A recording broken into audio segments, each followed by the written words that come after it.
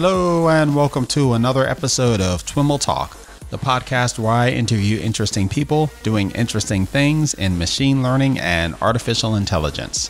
I'm your host, Sam Charrington.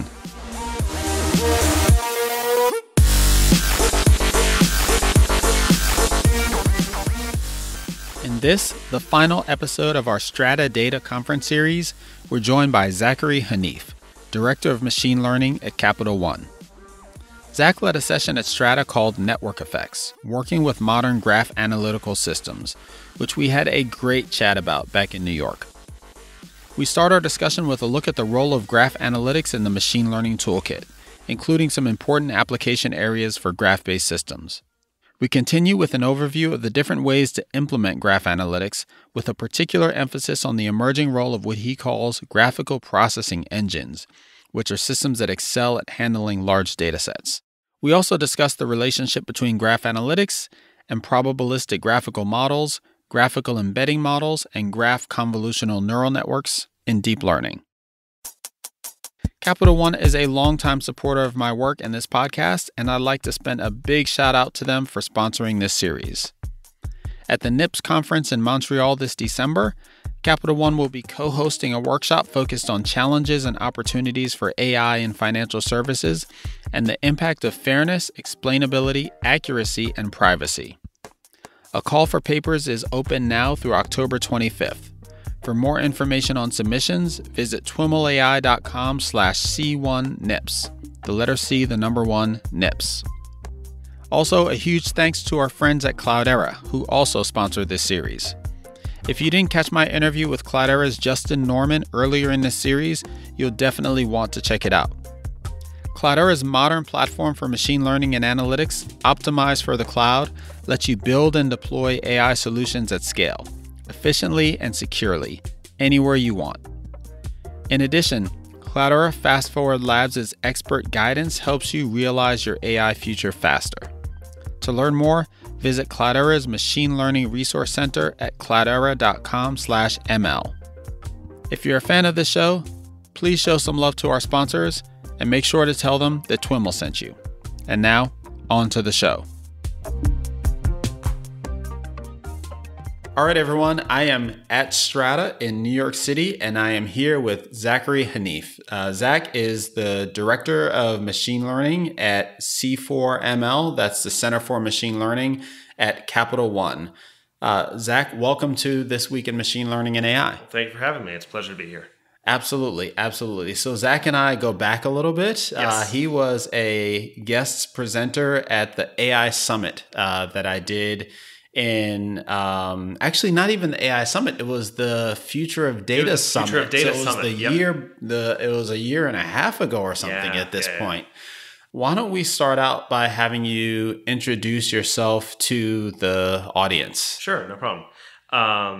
So as Sam said, my name is Zach. I've spent probably about the last decade working inside of machine learning and large-scale data analytics. The specific domain that I've traditionally worked in has been in the area of security and kind of adversarial domains. So paying attention to cybersecurity, fraud, money laundering, all sorts of things like that, where you kind of play a cat and mouse game with the entity behind your data to try and keep something safe and to keep it protected. So I've been doing that for about 10 years in a variety of different contexts. And for the last 2.5 years now at Capital One, I've been a leader in Capital One Center for Machine Learning, helping Capital One kind of bring machine learning into every single corner, every little area of the business as a whole, to kind of spread out the future, so to speak.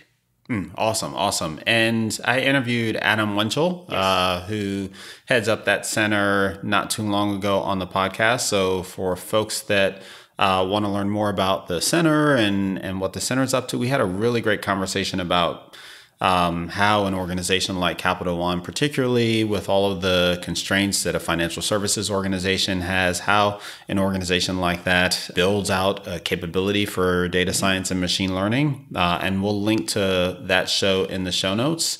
But Zach, you've got a presentation later today, actually, Well, what's the title of your presentation? So my presentation is about doing graph analytics over large data sets, and it's a survey at the end of the day of modern open source technologies and techniques for doing graph analytics and machine learning over graphs. I'll be perfectly honest, the title suddenly escapes me. As Sam knows, I just got off the train coming up from the DC region, which is where I'm based out of. So my head's a little all over the place. But the talk as a whole is kind of an examination of how we use graph analytics and how I've used graph analytics in the past to solve a lot of very hairy problems, especially inside of security and cyber defense domains.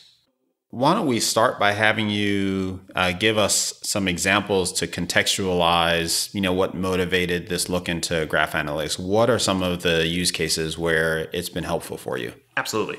So graphs are helpful really anywhere where the connectivity of your nodes, the connectivity of your data is relevant. The topology of the data is relevant.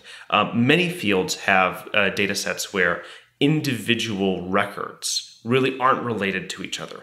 There's a very well-known trial data set, which pretty much any machine learning engineer probably deals with at least once when they're getting an understanding of how to do machine learning in a practical sense. And it's this data set of flowers. Some researchers somewhere went out and collected the petal lengths and widths and other physical dimensions of flowers in a study in an attempt to determine whether or not machine learning could differentiate different types of flowers from each other. In data sets like that, those data sets don't really have, each element of data doesn't have a relationship with any other element outside of the class that particular row represents.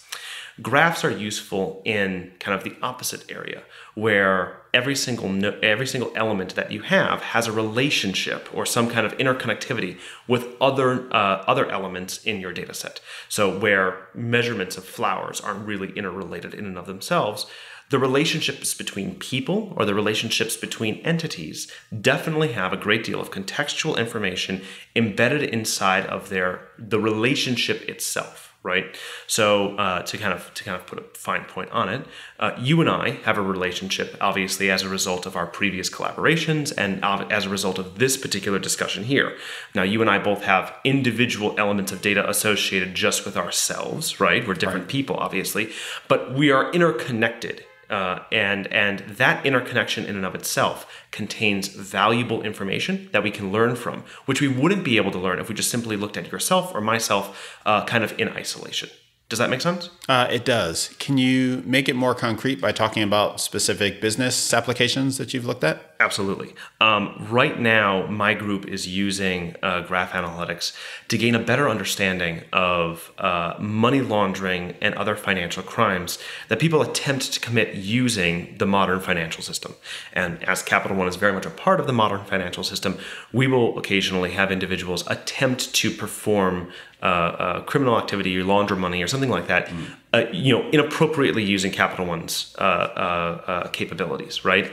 And so our job is to utilize graph analytics to detect this kind of activity occurring and make sure that it is dealt with in an appropriate fashion so that it doesn't affect either any of Capital One's customers, anyone else in the United States financial system, or doesn't pose the kind of moral and legalistic threat that the activities that generate these kind of funds can represent.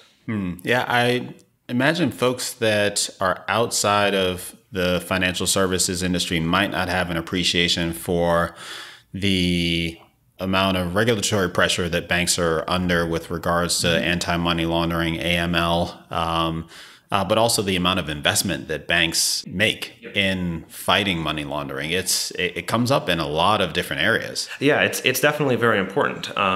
Capital One's regulators have a very vested and very good interest in making sure that the financial security of the United States remains strong. And so they've definitely taken an appropriate stance in making sure that we're vigilant about making sure the activity that goes on through our bank is appropriate. And we take that responsibility very, very seriously, investing both internally and working collaboratively with academics and other researchers and other organizations who specialize in this to make sure that we're as correct as we can possibly be. Because there's a lot of it's a very significant responsibility on our part. And so you found graph analytics to be useful here. When I hear graph come up, I tend to immediately think of a handful of different things. On the one end of the spectrum, I think of graphical models, like from a machine learning perspective, but I also think of graphical databases. Yes. It sounds like you're incorporating graphical databases for sure. Are you incorporating graphical models as well? We're actually incorporating a lot of things across that overall spectrum, right? Okay. Everything from graphical models, which would be things like obviously graphical Bayesian networks. There are some more modern techniques being used inside of the deep learning space for generating graphical embeddings. And of course, the traditional algorithms in the area of performing label and belief propagation, right? These are all different areas that you can apply inside of the probabilistic graph modeling space. We absolutely do that.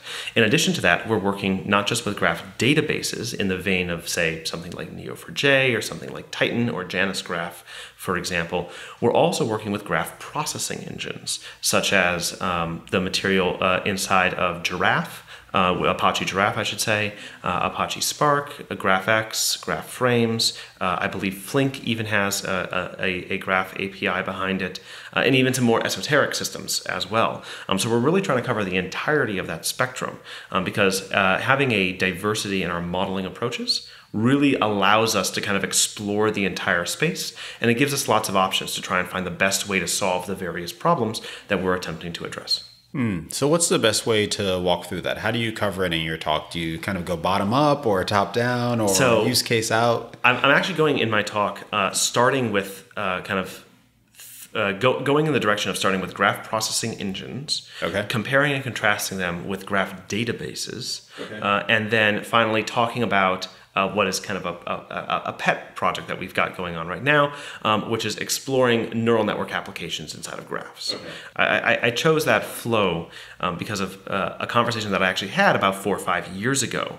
4 or 5 years ago, I was working with a couple of my colleagues at another organization and preparing a talk on using graphs inside of malware networks. So getting an understanding of how malware is interrelated. It was a different role that I was in, a different company at the time. And I was talking with some of my coworkers at this organization, and one of them mentioned to me that they were curious to know how we were going to make this kind of graphical model scale, because he said that in his experience there were a number of graph databases and they didn't scale very well at a certain level of nodes and edges. And he said, well, how are we going to get around this, right? And over the course of this conversation, it kind of became, I think it became clear to the both of us that there's a much wider variety of different things inside of the graph analysis space that not everyone is completely aware of. Certainly because of events like Strata and the larger big data movement that came through several years ago and is still very much ongoing. We've got a really great understanding of batch processing and stream processing systems, but graphs are still kind of a niche application inside of that space. And so kind of as a direct result, when people think graphs, they think graph databases, and they naturally think of some of the scalability concerns of graph databases in that space. And they're not always aware of kind of the related material inside of graph processing engines and some of the probabilistic graphical models and other ways to kind of solve and tackle this problem while dealing with a model in a graph space. So let's walk through this the way that you do in your presentation. Graphical processing engines. Sure. What are they? What are they doing for us? How do they help you solve these problems? So any kind of graph computation engine, graph processing engine is going to be a system that's similar to the way we think about the relationship between Spark and Hadoop or HDFS, right? You have some system that works on some series of data, either in memory or with disk flushes, right? Disk caching. And it allows you to model your data as a graph and operate on it with a graph DSL or using, graph formalisms, right? And so a couple of clear examples in the software space are GraphX, which is attached to the Spark project, GraphFrames, which is a library that's being built into and around GraphX, Apache Giraffe, which is a BSP-style graph computation engine that's modeled after Google's Pregel. There's a now defunct project, I believe, called Apache Hama, or if it's still ongoing, it's definitely died down in its activity. You said BSP? BSP, Bulk Synchronous Parallel. Okay. It's a model of computation which is very extensible and applies well to working with graphs in a distributed environment. It works primarily off of the concept of performing message passing between individual nodes or vertices in the graph and passing messages along the individual connective edges. It allows you to take a vertex-centric view of your graph, which allows you to calculate aspects of each individual vertex based on the connectivity of that vertex to its neighbors. A good example of this would be something like belief propagation or reputation propagation, where individual entities may or may not have some known level of trust inside of the graph, and they propagate that trust to everyone else around them for multiple hops with some kind of decay value attached. What this functionally allows people to do is allows them to label a set of nodes, propagate those labels, and say, based on the things I know about and based on what they're connected to, how do we start adding labels to those other nodes? It allows us to, specifically inside of the work that we're doing right now, it allows us to say, hey, we suspect this particular entity of performing some kind of money laundering or fraudulent activity, and I've seen that this person has transacted with 10 people around them. I don't have any view of the 10 people's reputation around this individual. What should my view be? So it's kind of a suspicion by association model.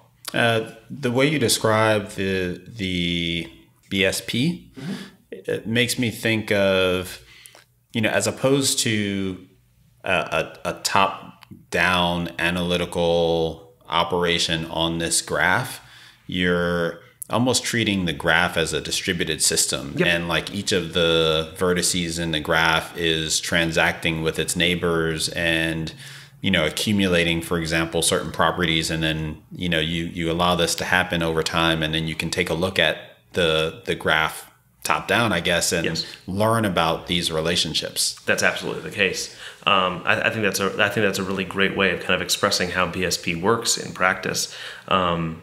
It's a very interesting distributed systems architecture, because it allows the graph itself to kind of compute in its own manner, and then there's a concept called a superstep where every single vertex turns around and says, okay, I've done all the things I need to do. I'm confident that there's no more work for me to do here. When your graph says, hey, each individual node is complete, then at that point you say, okay, we take a look at the entirety of the graph, we see if it's reached convergence or some other stopping function, and then do any kind of work that we have to do at that level, and then we allow the next stage of computation to continue again. Were you comparing these different graphical processing engines in your talk, or really just sharing that they exist and what some of the major capabilities are? So it's really more of an overview. So sharing their major capabilities and kind of what makes them special and when you should be using them, right? And I think one of the big takeaways that I'd like to communicate to the audience is that we should be using these graph processing engines when we want to work with very large graphs that don't fit well into memory, and we're attempting to perform some kind of computation on those graphs to calculate a value for each vertex or a large subset of the vertices in the graph that isn't easily expressed in a traversal-based system, right? Or maybe complicated enough so that way each of the individual nodes kind of affects all the other ones around it, right? By doing this, it kind of allows us to do the thing that Spark and other distributed processing engines are really great at. It allows us to take a large amount of data, iterate on it very quickly in memory, right? And then present a result, or more likely a long series of results, right? For the user then to interact with in a more interactive method elsewhere. And I think that one of the things that I communicate in the talk, or I try to communicate in the talk, is that we want to use this in the same way that you would use Spark. We don't use Spark generally speaking, for truly interactive analytics. You could build probably a text search engine in Spark or something like that, but it's probably better to do those computations in Spark and then load that into something like Elasticsearch. And that kind of model as applied to graphs is one of the things we're talking about. And that's my transition point from talking about graph processing engines and graph computation engines to talking about graph databases themselves. Before we jump into graph databases, the systems that you mentioned, certainly Spark exists in the Java ecosystem. A lot of machine learning is happening in the Python ecosystem. And I actually asked a previous interview guest this question earlier. Are you seeing any activity in this graphical processing realm in that Python ecosystem? There's a lot of graphical interest going on inside of Python. It's mostly expressed in the area of probabilistic graphical models because there's so much, such a strong ecosystem around scientific computing inside of Python. Right. I think the JVM ecosystem is seeing a little bit more in the distributed systems space for similar reasons, right? There's a lot of material that already exists for building distributed systems, especially when we're talking about graph processing engines that are built kind of on top or with a lot of the same fundamental concepts as some of the more traditional processing systems, Spark, for example, right? It makes plenty of sense to allow the developers to kind of have that historical basis and use those historical tools. One of the things we're seeing a lot of, however, is that in the same way that Spark has PySpark, we're also starting to see Python implementations of GraphX and Python implementations of graph frames that call out to JVM-based systems on the back end or performing similar computations themselves in a Python manner.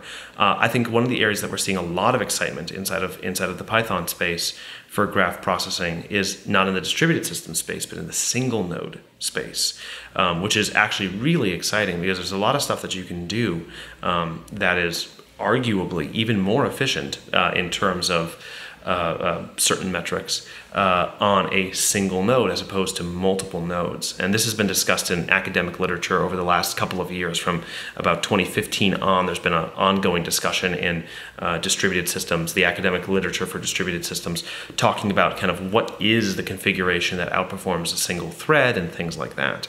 And so it's kind of interesting to look at the, kind of the two different areas where we're seeing a lot of this development. And there's a great deal of sophisticated graph processing libraries meant for single node work in the Python ecosystem, running from Network X to other more sophisticated tools that are very relevant.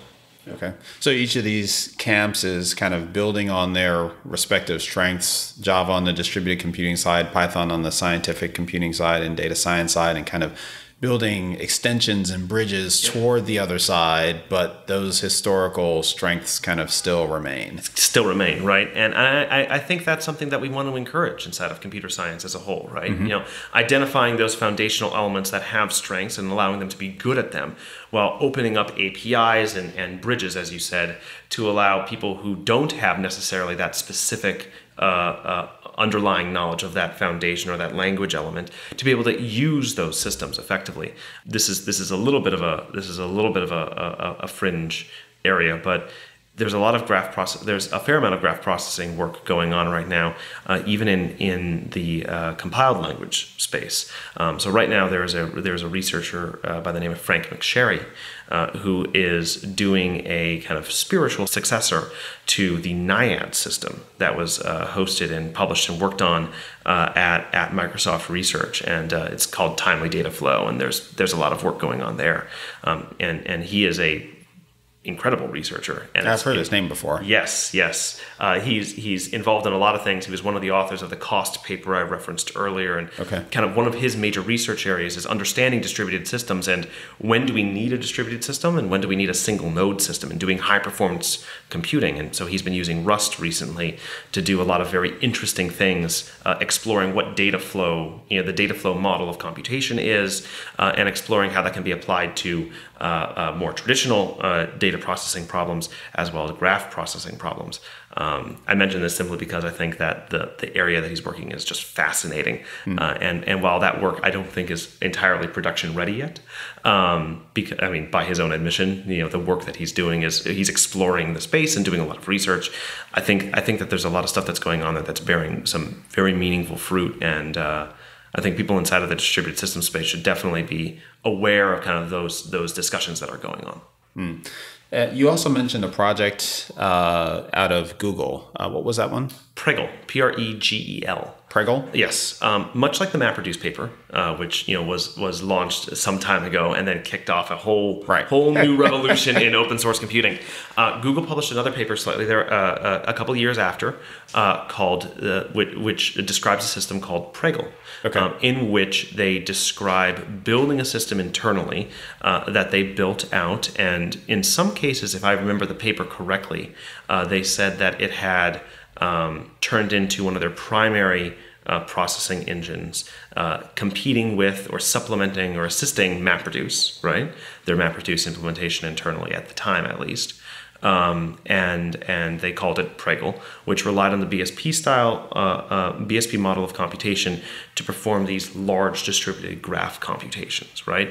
And if you take a look, you can imagine that they have tons of to do. Oh, absolutely. I mean, I mean to be completely clear, right? I'm fairly sure that they published this paper, and I have no idea how it's used internally or if it's still being used today. I don't know anything about that. But it was a fascinating paper when they published it at the time, because it kind of exposed the concept of doing distributed graph computations, how they solved particular hairy problems in the space. And they also exposed kind of an API, the internal API that they're utilizing, and saying, okay, if you define a system that has the following properties, it would be similar to the Pregel system we have internally, and this is how we've modeled that style of computation. Again, very similar to their original MapReduce and HDFS papers, right? Or GFS for them, I suppose. And so it's an interesting system. I'd love to know what's happened to it since the publication of that paper, but unfortunately I don't have that insider knowledge. And what's the open source project that's implemented that? Giraffe, Giraph, Apache Giraffe. Okay. Yeah, I may have misspelled that. Apache Giraffe is the project, I believe, that's the closest BSP style implementation since then. I think that while both Jelly, which is the graph processing system attached to Flink, and GraphX, which is the graph processing system again attached to Spark, both have Pregel operators, so you can use the Pregel API. My understanding is that the backend is informed by the BSP style model of computation, but has been continually developed and represents kind of a bit of a step in a slightly different direction. Meaning the backend of the Giraffe. As opposed to the Flink and the... Yeah, the back end of Giraffe, I believe, is much more similar to the original publication of the BSP model of computation, whereas both... my understanding is that both Spark, the GraphX system, and Flink's system were informed by it, but are not as tightly tied to the BSP style. And so... you transition from talking about graphical processing engines to graph databases. Absolutely. How do you see kind of the state of the art there, and or maybe let's go back to the original flow. Like, what's the role of the graphical database in helping you solve the kinds of problems you're solving with graphical networks? So in the architecture that I propose, right? I propose that users are probably best suited to use a graphical processing engine to compute most of the values that they need, right? To modify all of the properties in their graph, right?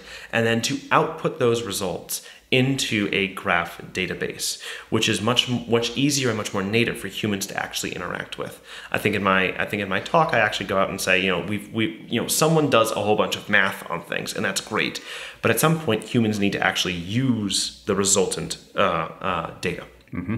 And so one of the things I state is that because graphical processing engines are capable of doing large-scale computations but are not designed for interactive analytics, for example, saying, show me all the friends of this particular individual, filter that list by the following criteria, so on and so forth. Right.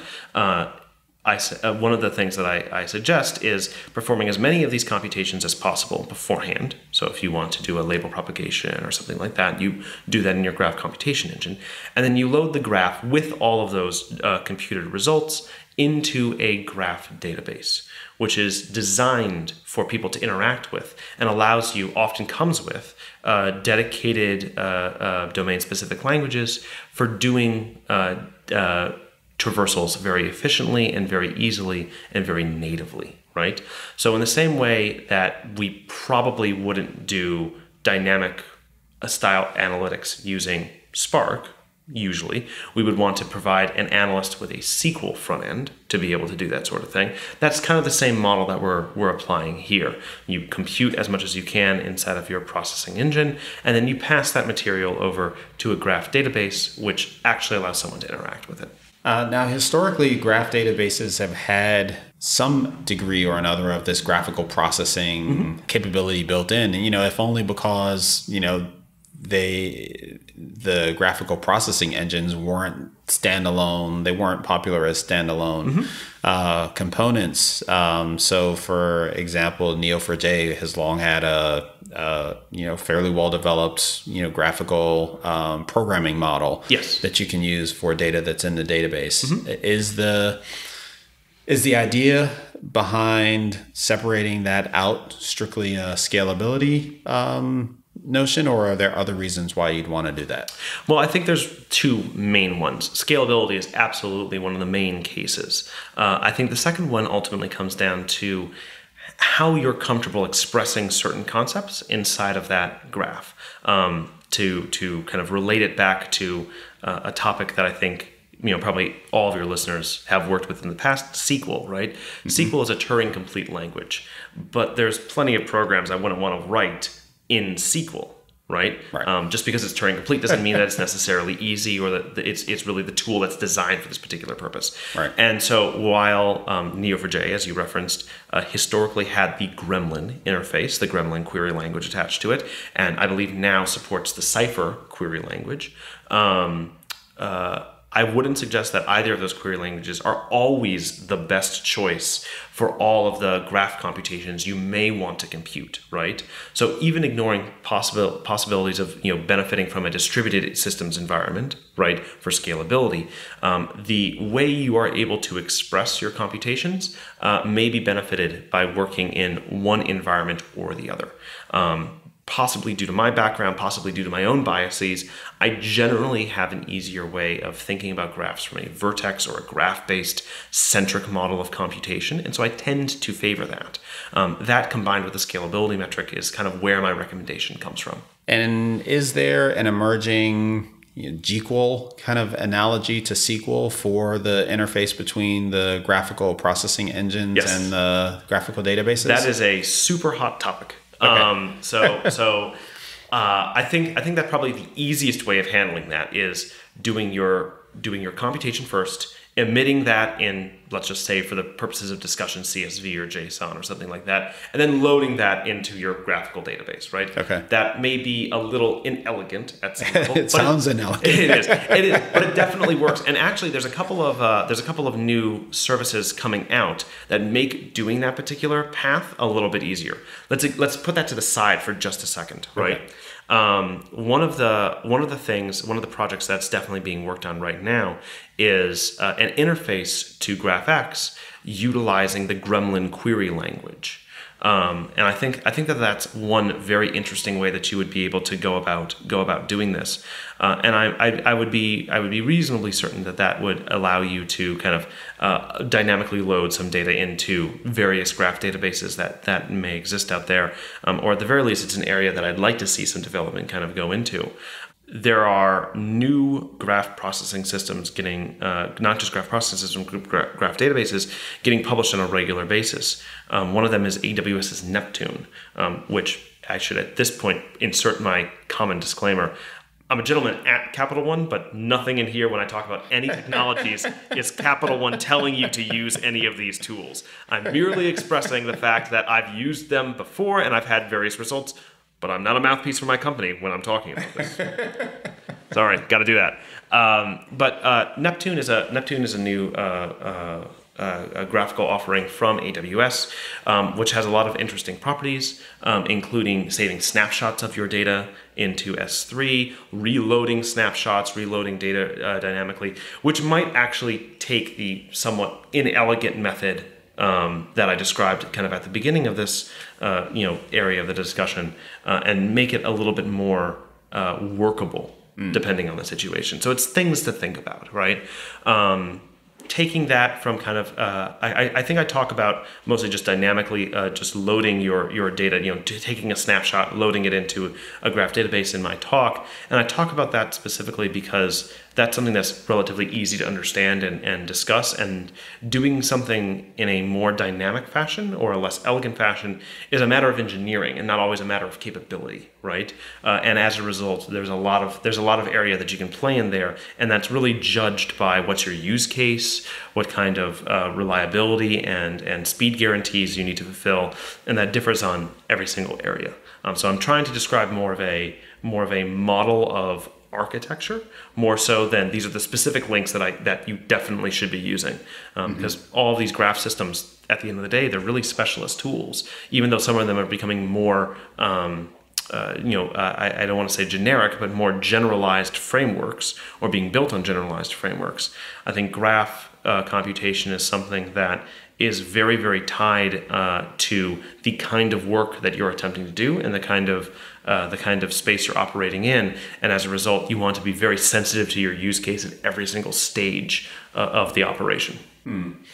And so maybe taking a further philosophical detour, do you think that in this space we need something analogous to a standard query language, or conversely, do we not need it because of what you just said, that the architectures and the way we build these applications is very use case dependent?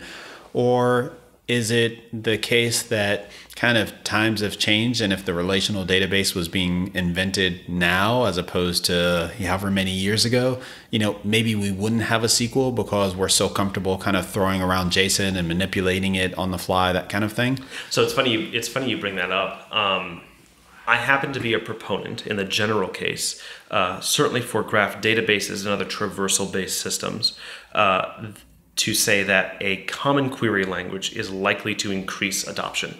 I think having the SQL standard is what allowed SQL databases to become as large as they effectively have, just simply because of the fact that you knew that you could train a series of people in a particular a particular style of SQL, and it would probably transfer in 90% of its volume to any other implementation of the SQL standard as expressed by MySQL or by Postgres or by Oracle or so on and so forth, right?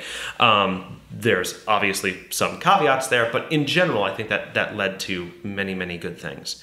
I would suggest that standardization around a query language or a standard for query languages is probably something that will have similar beneficial effects as well. I've got my own thoughts on which ones I think would be interesting to have, but those are? Oh, there we go. I gave you an opportunity. I actually favor Gremlin quite a lot. Okay. But that may be because that was one of the first graph DSLs that I really worked with or spent any kind of time with, and so that's probably a bias that I have there. But I like the standard as a whole, and I think that organization has done a good job of stewardship. Tinkerpop. The Tinkerpop organization used to be a standalone company, which before that it was a research project from one of the key developers, and they've transitioned it into kind of a public Apache project since then. And so I'd like seeing that chain of stewardship moving forward, and that's part of that key part of creating an eventual standard. I think there's a lot of good things about it. So that's one of the areas that I would go in. But one way or the other, I generally believe that standardization for query languages definitely can lead to good things, and at a bare minimum definitely leads to kind of a greater ease of acceptance, certainly less shock when you deal with a new system for the first time. It's funny you bring up the statement of chucking around JSON and some of the more modern database families moving away from SQL, because I think we've actually seen I'm remembering back to when kind of the big wave of distributed key value stores started pouring out into the Apache projects and the JVM ecosystem again. Systems like Cassandra for example, which originally was a pure key value store, right? Around, I think it was Cassandra 2.0, when they started integrating the literal CQL query language into it, which looks very similar to SQL. And I think we've seen that with a couple of other databases, which kind of just talks about SQL's overall kind of cultural dominance, the hegemony that it represents is kind of very interesting. The database's role is almost like almost like if you're using a database to serve up a model, like you're essentially building the model, the graphical model, using the processing engine, and then you're taking that and sticking it in the database for more interactive use. I think you're right. I think at the end of the day, you're definitely serving the result. I don't know if I want to say you're serving the model, because it's almost a little bit more restrictive, right? Because your model, in a standard machine learning environment, if you're just serving a model, you're definitely just serving one particular thing that takes a defined input and exports some kind of defined output. Whereas for a graph database, you've got a lot more flexibility. You can actually write your own queries, and at some level, you can write secondary stage analytics on top of that if that suits your use case. But you're definitely right. It would be serving kind of a pre-digested at some level, some kind of digested result in a interface that's maybe a little bit more native to your use and utilization. Yeah. Yep. Yeah. Absolutely. Okay. And then, so the next part of your talk is then starting to look at graphical models from a machine learning perspective, and potentially even, you mentioned graphical embeddings, which is, I'm very intrigued as to the direction that goes. So graph convolutional neural networks are a very active research field currently. And I caveat any discussion about them by saying that, like, from an academic perspective, the academic community still isn't completely decided on whether or not they are a good approach, how powerful they actually are, and what's going on. There's a lot of interest, and there's a lot of papers that have been published that speak to kind of different techniques and different approaches and different ways of thinking about and working with this, which have published positive results and material like that. But as anything inside of academia, 2 years, 3 years is not really enough time to kind of come to a global consensus on things, right? Even in the larger neural network space that we're seeing right now, there's still discussion on, like, what are we actually learning and how are we actually doing it, right? And so in a more specialized area of that larger discussion, something that's even at some level newer and has fewer researchers kind of staring at it, of course that same discussion is ongoing. One immediate question I have is, has a standard data set, a training data set, emerged for graphical operations? Like, is there an image net for graph stuff? That's interesting. There's actually a lot of different data sets that are frequently cited in literature in general, right? And they range from the very small to the very large, right? Stanford, the SNAP data sets. Stanford publishes, I believe it's Stanford, but it's the SNAP datasets, publishes this large list of publicly available graph datasets. And they include things like the trust relationship of the website Slashdot. I don't know if I'm not sure what the demographic age range of your audience usually tends towards, but if you're an individual of a certain age, you probably remember Slashdot. It's old kind of things before Reddit and Dig and all that other stuff. So the trust graph of Slashdot is one of those data sets. LiveJournal had a friendship listing. There's Twitter follower graphs, going all the way down to the very small, which are things like kind of a famous graph testing data set called Zachary's Karate Club, which is, I kid you not, a collection of, I think, just a couple handfuls of individuals inside of a youth karate club associating who identified as friends of whom, right? So there's less than... Did you publish this data set? This isn't me. that data set predates me. It just happens to share different Zachary entirely. But so there's a number of these data sets that have been published, which are very well studied. And so there's a couple of them that get changed about, and because of the fact that ImageNet has a lot of benefits for it in that it's a very large, very general, all sorts of different images are contained therein. Graphs which model kind of the interconnectivity of individual nodes mean that attempts at getting one standard kind of data set are going to look very different. The PGP Web of Trust looks very different than your Facebook association, than your LinkedIn association patterns. Everything looks a little different. Looks very different in what sense? The number of things that you connect to, how willing you are to connect to certain things, and kind of the general level of interconnectivity of individual nodes, right? I would say that probably on social media sites, Facebook and Twitter and things like that, you're highly incentivized to connect with a large number of people.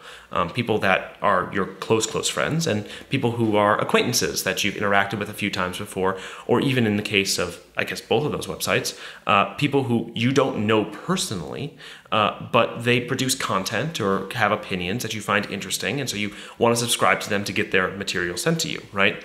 As opposed to, say something that's much more intentional, the PGP Web of Trust, for example, for people who use encrypted communications for signing emails and things like that.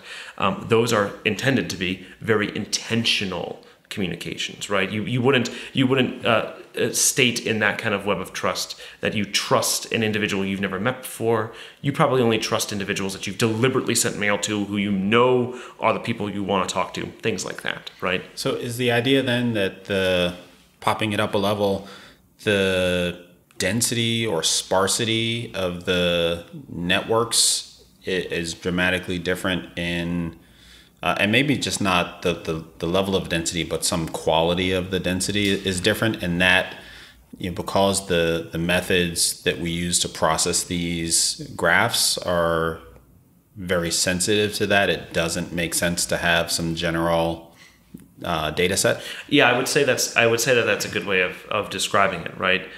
It's the way the graph was formed, it's the way the graph evolves over time, kind of all these things are embedded in the actual structure of the network itself. And so as kind of a result, I would suggest that when looking at papers discussing graph computation, you'll usually see, especially looking at systems papers discussing graph computation, you will see individuals publishing these papers study the way their algorithm or their system performs over multiple different graphs. Okay.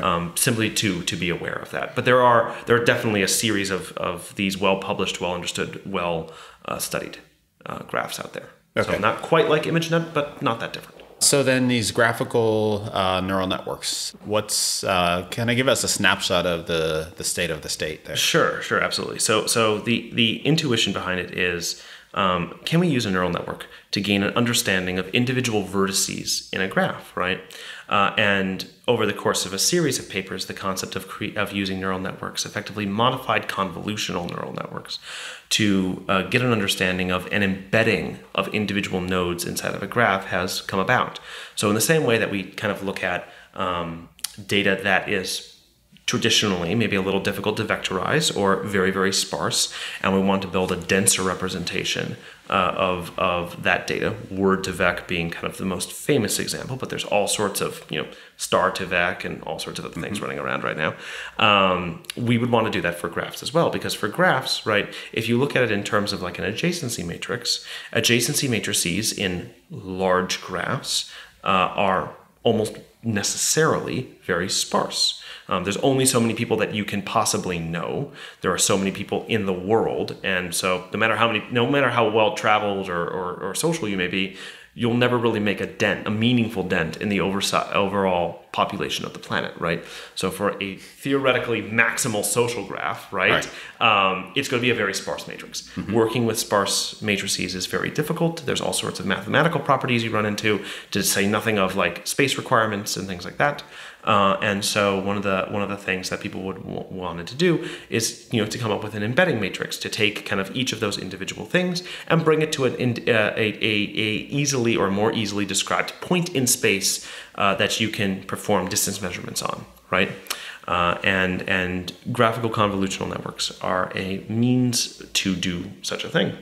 And it's an active area of research right now. There's all sorts of different levels of debate going on about it, which I personally find fascinating. And one of the things I talk about in my talk is kind of what are they, and a couple of different ways that you can work with them to some degree. One of the things that I'm currently experimenting with now is getting an idea of whether or not we can use graphical, the results of these embeddings, I should say, if we can use these embeddings to perform more like this queries. So let's say that we identify that there is a fraudster somewhere. We know that this person has committed fraud, and we know that the pattern of which this person was committing fraud is somehow distinct or unique. Mm-hmm. And one of an investigator asks themselves, how do I find more people like this? Can you show me subsystem out there? Can I be shown a listing of individuals who have similar patterns of their transactions or of the way they behave inside of the financial network? That may lead me to believe that there's more people like this. This is a newer emerging trend. This is something we can look at. And getting an idea of what that looks like, we're currently exploring the use of embeddings to be able to kind of see what that gives us and how we work with that. And so in the talk, I kind of express that idea, introduce the concept of embeddings, and talk a little bit about how you would serve embeddings in a manner that would allow you to do more like this queries in something significantly more efficient than O to the n squared time, which is always fun. You mentioned that it's very early in the space. Are there specific areas where it's been, or what are the characteristics of areas that it's been demonstrated to be a useful technique? So there's a couple of areas, most of them in the areas of kind of clustering, graph coloring, and association into groups, so finding community detection. Mm-hmm. That's probably the one that I've spent the most of my time looking at.